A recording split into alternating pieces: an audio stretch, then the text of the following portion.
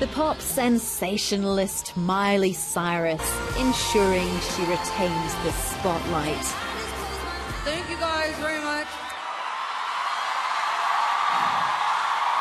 Smoking cannabis is decriminalised in the Netherlands. Miley knows it will generate controversy elsewhere. Back to the music, and Eminem took 2 awards, one celebrating the Detroit rapper's status as a global icon.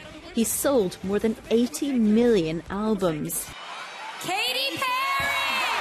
Though comparatively low-key, it was Katy Perry who won Best Female, and even she seemed surprised.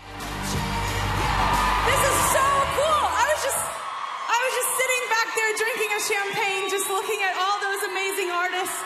I was like, I'm not gonna win. I'm not gonna win. But I won! Thank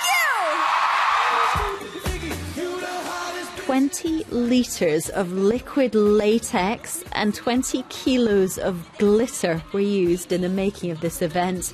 Next year, it will be held in Scotland. Anna Holligan, BBC News.